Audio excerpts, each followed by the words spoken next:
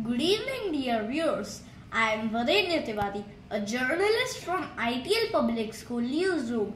Today I have been allotted with the task of sharing with you all the importance of reading newspaper. Friends, if we read newspaper daily, we will get detailed information about all the major development across the world, whether it is politics, sports or nature related.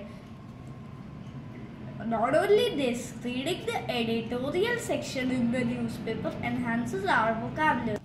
Referring to newspapers for information ensures that all the information is correct and validated.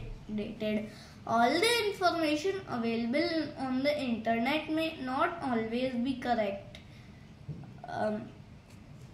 Plus, our eyes get exposed to harmful screen radiations.